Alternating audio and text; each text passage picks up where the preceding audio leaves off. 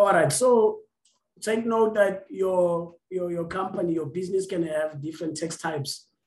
So you must always make sure that you are compliant for each and every single tax type at every point in time.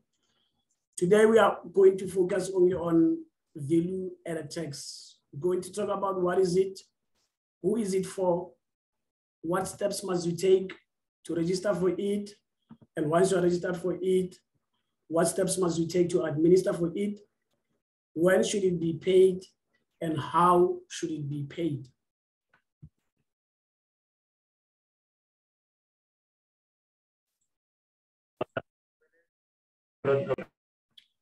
What is it? So value-added tax, commonly known as VAT, is an indirect tax that is being charged on the consumption of goods and services in the economy. So the business will charge VAT on supply of goods and services that it makes. So when you supply goods and services, you are going to charge VAT on those services. But there are certain conditions that one must meet.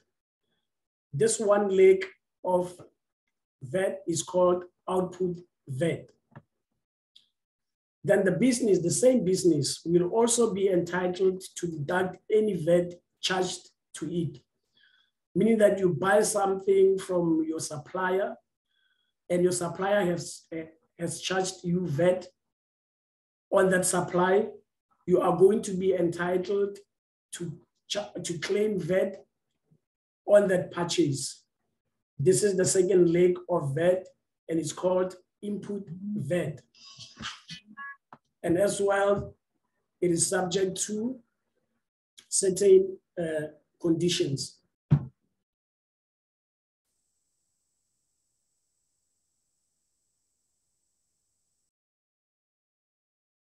And for me,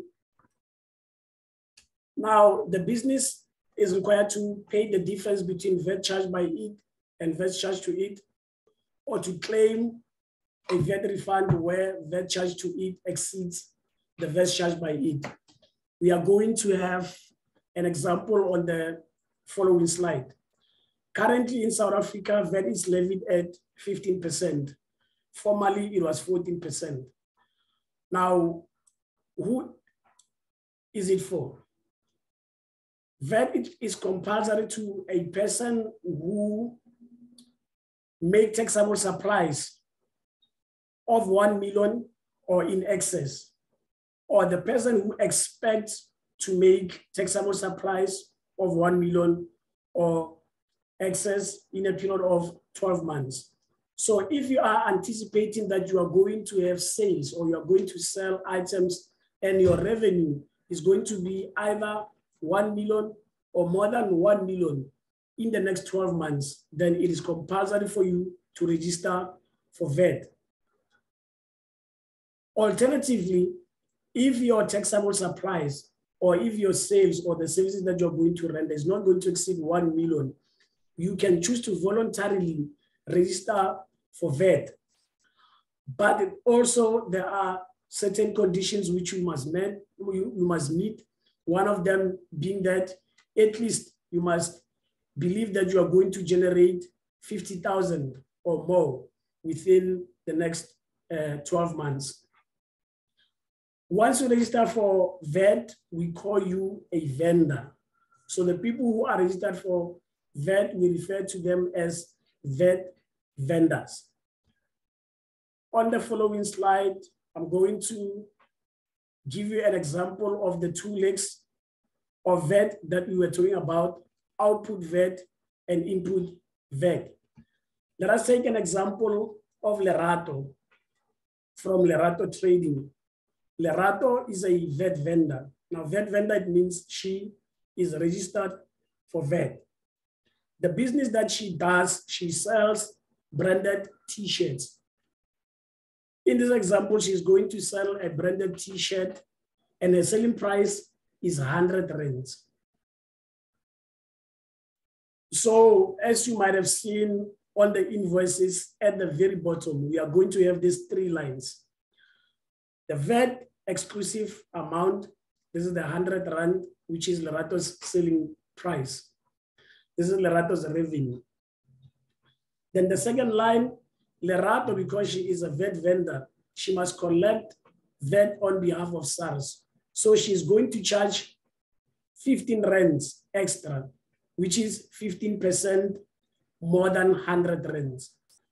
So she's going to charge 15 rands to the client. Now it means the client must pay 115 rands, and we call this a VAT inclusive amount. So it's the VAT exclusive, which is Lerato's 100 rands, is the 15 rand which Lerato will pay over to SARS. Then the total that the customer must pay to Lerato is 115 rands. We call this a VAT inclusive amount. This is not Lerato's money. This is the money that Lerato will pay over to SARS. So VAT inclusive amount is the payable amount by a customer to Lerato. Lerato will take 100 rands, and then 15 rands she has to pay it over to SARS. It is not Lerato's money. Okay. Then we call that 15 rands output VAT, or also known as the VAT on sales. Now, Lerato, she has where she buys her t-shirts from. So she buys t-shirts from another VAT vendor. So it means when Lerato is buying a t-shirt, they are also registered for VAT. Now Lerato buys plain t-shirts for 80 rands. We are also going to have 3 lines. The VAT exclusive, which is the 80 rands, which is Lerato's expenses. Then we have 15% of that, which is 12 rands. This is payable by SARS to Lerato. And then we have the VAT inclusive, which is 92 rands, which is payable by Lerato to the supplier. So when Lerato gets an invoice, the invoice will be saying 92 rands. And it's going to have those 3 amounts: 80 VAT exclusive, 12 VAT amount, and 92 rands. Now, Lerato, because she is a registered VAT vendor, she's going to claim the 12 rands back from SARS. Meaning that the person who was selling Lerato this t-shirt, she collected the 12 rands and she paid it over to SARS. Then Lerato will go to SARS and claim back that money. We call this leg input VAT, or VAT on purchases. Then at the end of the period, and we are going to discuss different periods for VAT in the future slides. At the end of the period, Lerato must do what we call a VAT 201 report. So this is a report that she submits to SARS. It's a report that shows the list of all the VAT that she collected on the sales that she has made against the list of all the VAT she has claimed on the purchases she has made. So we're going to take all the VAT on the sales, we add them together, that is output VAT. Then we take all the VAT we have claimed on the purchases, that is VAT input. Then the difference between the two will tell us if we owe SARS money or SARS owes us money. So in this case, Lerato collected 15 rands from the people she sold the t-shirts to, and then she claims 12 rands from the people she purchased the blank t-shirts from. The difference is 3 rands. So it means she collected, it means she charged more than she claimed. So in this case, it means she must pay the balance of 3 rands to SARS. The opposite would have been if Lerato sold less than she purchased, then her VAT input was going to be more than her VAT output. And in that instance, we are going to say she has a VAT refundable. That means SARS must pay the difference to Lerato. I hope that makes perfect sense.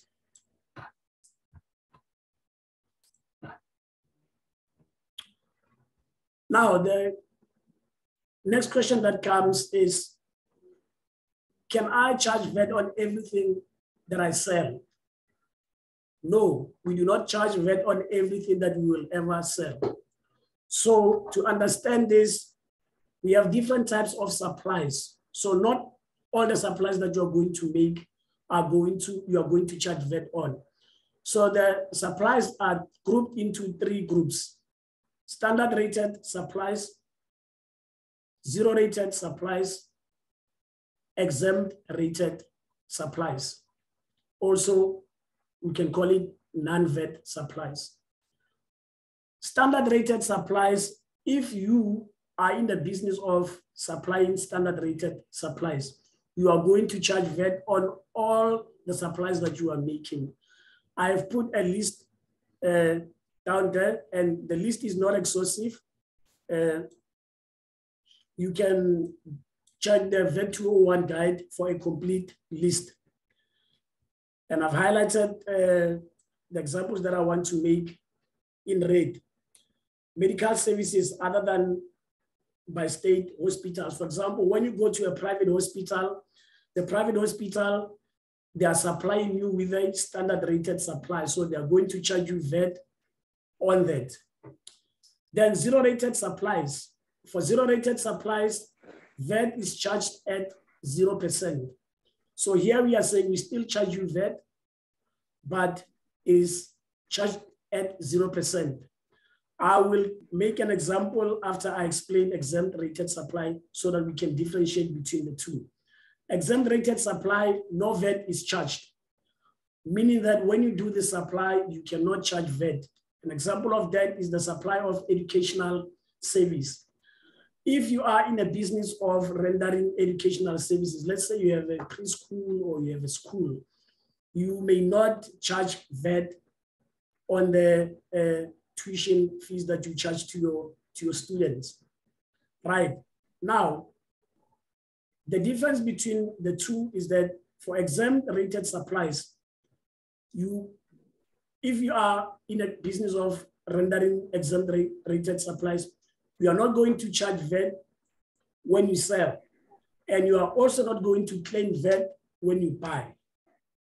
But for VAT, that is charged at 0%, that is zero rated supplies, you are not going to charge VAT when you sell. But there are instances where you can claim VAT when you buy. Let's take an example. Someone who sells pilchard, business canned fish. When you sell the canned fish, you are not going to charge VAT because it's 0%. But because you are using the tin and you are using the paper, this is the material that you purchased, you are allowed to claim the VAT that was charged on you, on the input material, like when you were buying paper and when you were buying that tin. So you can claim input VAT, but as you sell, you are not going to pay output VAT. So I hope it makes sense on the difference between exempt and zero rated supply. So for zero rated, you can claim input VAT, you're not going to charge output VAT. For exempt rated, do not claim output VAT, do not claim input VAT. All right, then the second question is, can I claim VAT on all expenses that incur? Meaning that you can buy everything, can you buy everything and claim input VAT on everything? The answer is no. So input tax, I've put an example on 6 items that you cannot claim input VAT on, which on the surface to many people may look obvious, but it is not. Number one, when you rent out or when you buy a new company, motor car, or a double cab. So if you buy a car, you are not allowed to claim input VAT. And if you rent a car as well, you are not allowed to claim input VAT. And the reason for this is that if people were allowed to rent cars, and claim input VAT, then people were going to stop buying cars, but they were going to just rent cars so that they can always claim the input. So the sales of motor cars were going to go down. But as well here, it says you cannot claim when you buy a new motor car or a double cab. This is because a double cab, it's that bag and the back seat. Now, SARS regard this as a private vehicle. So this is what you would use for private purposes. So if people were allowed to claim VAT on this, then people were going to use their companies to buy their private cars. And by that, they're going to claim VAT. So this is why only motor cars and double cabs are not allowed. But if you are in a business of selling cars, you are allowed to claim VAT input on the cars that you sell. And then also your trucks and vehicles which are used for the business or which can be proven to be used for the business, you can claim VAT input on such type of vehicles. Number 2, entertainment. You are not allowed to claim VAT input on entertainment. This includes the refreshment that you buy for your office staff. When you take them out for lunches or you take your potential customers for lunch, you are not allowed to claim VAT input on this, including the year-end parties and other functions. So those are not allowed to be claimed for input VAT. Purchases from non-VAT vendors. So when you buy from someone who is not a VAT vendor, you cannot claim VAT because you are not charged VAT by that person.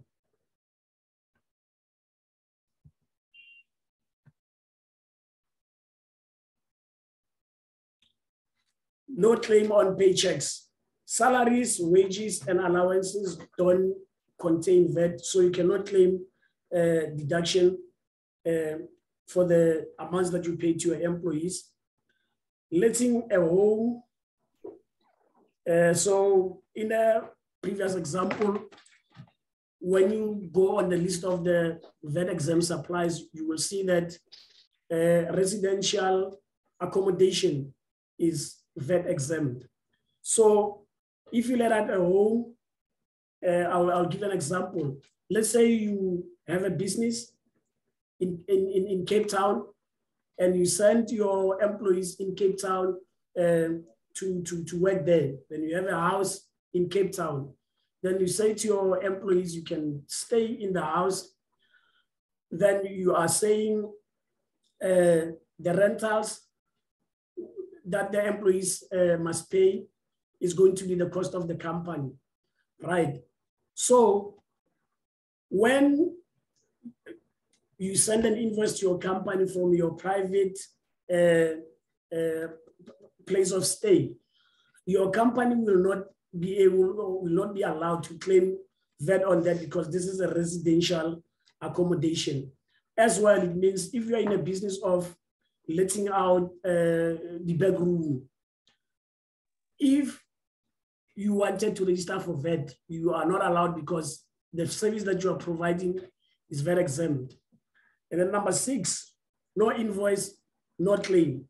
So you cannot claim VAT on any supply which you have made, which you did not use, which you did not issue a valid tax invoice. I will touch on the requirements of a valid tax invoice in the next slide because this is where most of our clients struggle as well. All right, so a valid tax invoice. So without a proper tax invoice, a business cannot claim input tax on business expenses. All right, I have listed the requirements for a valid tax invoice. So when you become a VAT vendor, you do not send an invoice that looks like any other businesses. There is a way in which your invoice must be made out to look like, and it must contain the list of the following requirements, which I'm not going to read out because of time, but please make sure that you request a copy of this presentation so that you can go through that list. And when you are a VAT vendor, make sure that your tax invoice, it contains all the information that is required there. If it does not contain this information, should there be an audit on you made by SARS, all the input taxes that you could have claimed at the time, they will be null, they will be invalid, because SARS will say you did not issue, you did not get issued a valid tax invoice. So it's also necessary that, and important that whoever that you buy from, when you are a VAT vendor, make sure that they send an invoice that meets this requirement. Because if they send you an invoice that does not meet this requirement, it makes that invoice to be an invalid tax invoice. So you cannot claim VAT on an invalid tax invoice. Please take note of that. When should I submit VAT returns, and when and how will I make payments? All right, so a company must submit its VAT 201 returns bi-monthly, semi-annually, or annually. So the difference between these terms is just in the amount of revenue. For companies which generate less than 30 million a year, they must submit their tax return every 2 months. That means bi-monthly. So in the case of Lerato, we would work out the VAT on sales and VAT on purchases for 2 months. Then at the end of 2 months, we have to submit the VAT 201 report to SARS. All right. And I will make an illustration or an example here. So a vendor is required to submit VAT returns and make payments on or before the 25th day or the last business day of the month following the month in which the VAT vendor's tax period ends. I will make an example. Let's say SARS gives you the even period. We call it even period. So this will be 2 months ending in February, 2 months ending in April, which is period 2022-04, period ending in June, which is 2022-06, period ending in August, which is 2022-08, and period ending in October, which is 2022-10, then period ending in December, which is 2022-12. So what this means, if you are on even periods, it means your 2 months will be January, February, we call it period 2. The next period will be March, April, which is period 4. Next period will be May, June, which is period 6. So you will see there that the last month on the period will be 02. So we will call the number by the last month on the period. Now, when it comes to filing, if your period is January to February, you are going to have to file by the 25th of March. So March is the month that comes after February.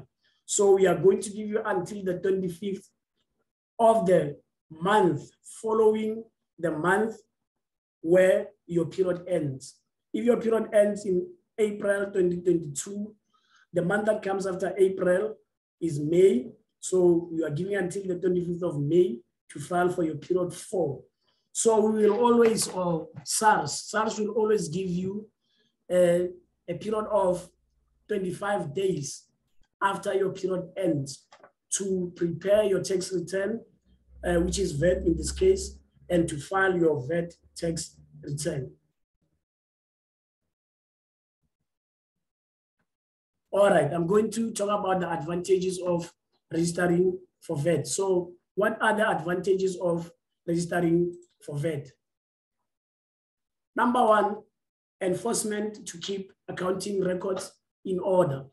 So because SARS requires you to file returns every second month, and you want to submit the figures which are correct, This forces a business person to always keep their accounting records in order.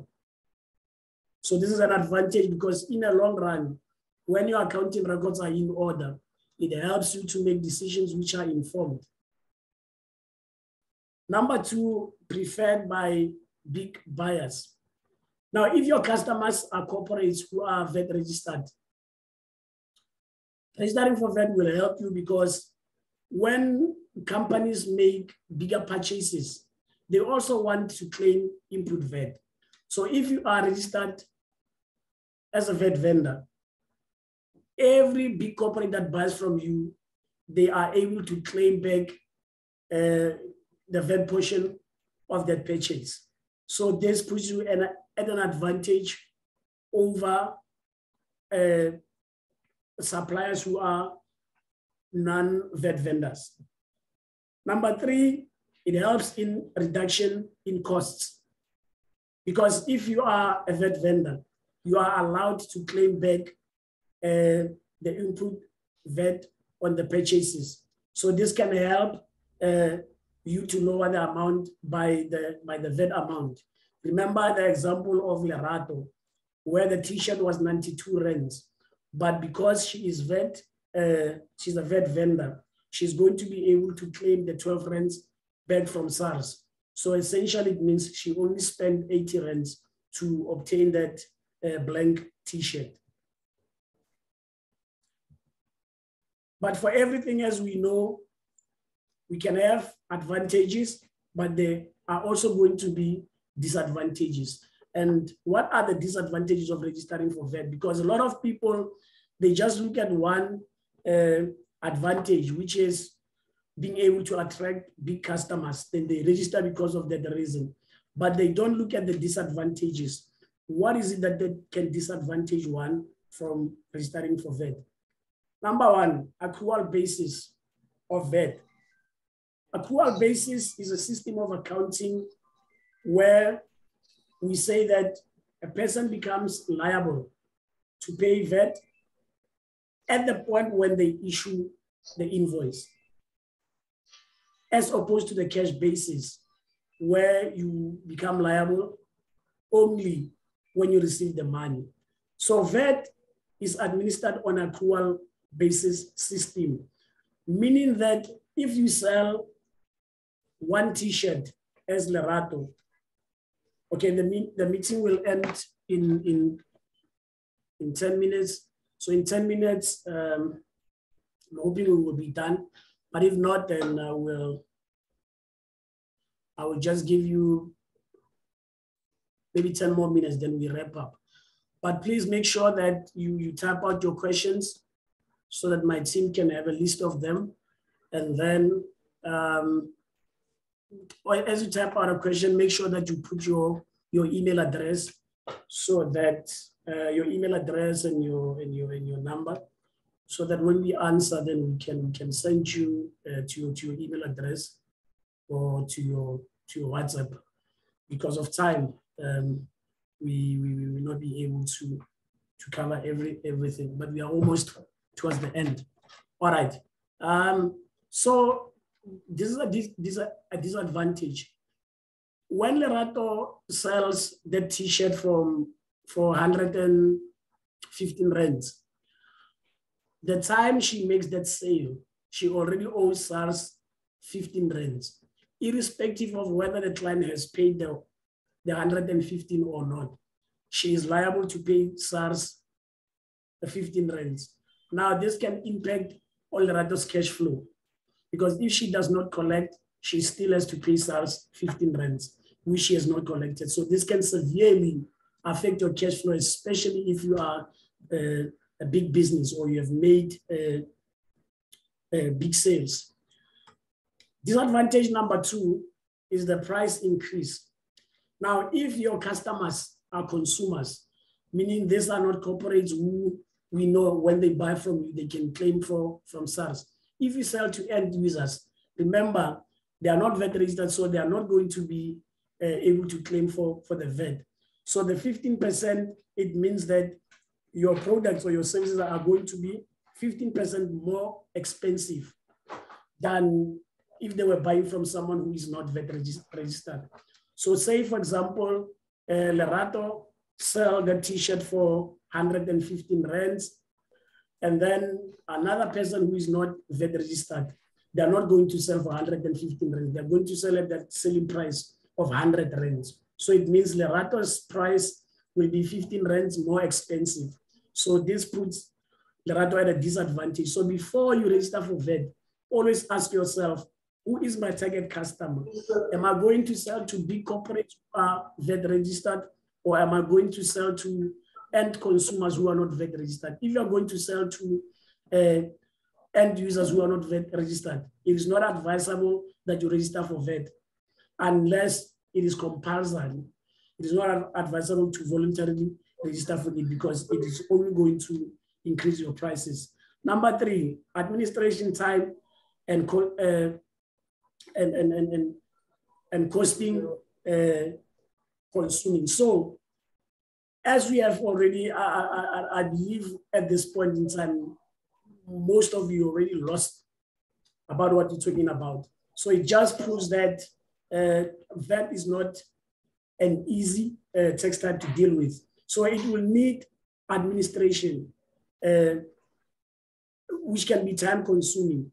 And also because you are in the business of branding t-shirts, you did not go to school to study accounting or to study taxes, you might have to hire either an in-house accountant, or you might have to employ an external company to do this tax for you.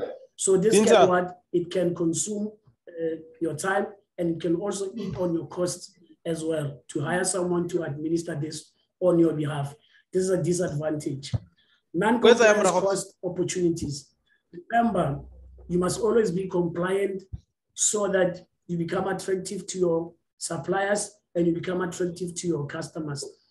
If you miss compliance because of this VAT type, then it can cost you opportunities. For example, your CSD will say you're not compliant. Big companies, when they go on your CSD, they are not going to offer you job opportunities. So go through these disadvantages. Then before you register for VAT, make sure that you are satisfied with all of them. How do I deregister for VAT?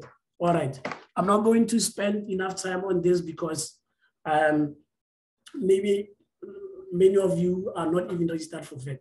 But if you are registered for VAT and you are realizing now that the advantages of you remaining registered are more, sorry, the disadvantages are more than the advantages of you remaining registered. How can you deregister? So number 1, if you no longer meet the requirements, let's say you are no longer now generating more than $1 million, then you may choose to deregister. And then if you cease to carry on an enterprise, let's say you close your business, then you can also deregister. All right, the list of the requirements are stated there. You need to complete a form that we call VAT 123E, which you can obtain from SARS. And then also there are a list of other requirements which we have to meet before you can deregister. And remember, deregistration does not now absorb or remove you from the obligation of paying the previous VAT obligations which you have been incurring, meaning that if you are owing SARS and you choose to deregister now, it doesn't mean that whatever that happened in the past now is now removed. It still remains. So the VAT payable on deregistration has to be paid to SARS within 6 months of deregistration. And I will emphasize as well, the process of deregistration can be costly as well. So always make sure that you use the services of someone who is knowledgeable about the VAT Act, who can advise you better on this process. And then failure to submit a return or late submission. So this is a generic and it applies to all the tax types. So if you do not submit your tax return, let's say you are a VAT vendor, but you don't submit your tax return, SARS imposes on you what we call an admin penalty. The admin penalty can range from 250 rands to 16,000 a month for each month that you are not compliant on. So let's say they charge you 250. The minute they start imposing those penalties, it's going to be 250 every month until you file your return. So it's going to incur like that. In 10 months, you can hit 2,500. That's a lot of money. And also, let's say now you submit your tax return, but you submit it late. SARS also imposes a late submission penalty, and this is 10% on the debt amount. Say now you were supposed to file 23,000 by the 25th of the month, but you don't submit by the 25th, you submit 2 days later on the 27th. Then you are going to be charged 10% of that, that is 2,300, meaning that you will owe SARS 23,000 plus 2,300 on late penalty. And SARS also imposes interest on penalty. So let's say you don't pay your penalty, they're going to impose interest on that late penalty. All right, and tax compliance status, we spoke about this on our previous webinar, which you can follow to learn more about how to become tax compliant and minimizing tax liability. So we have tax avoidance and tax evasion. We have spoke about this as well on our previous webinar. So for the sake of time, I will skip this as well. So we have come to the end of our meeting, and the following contact details, as we've already spoken at the beginning of the meeting, can be used to contact us. Those are our numbers, and that is our office address, so you can visit us at an appointment. And everyone who has asked questions, we're going to take these questions and I will answer them privately. And ladies and gentlemen, thank you very much for joining us today. And I wish you all the best in your business activities. Thank you.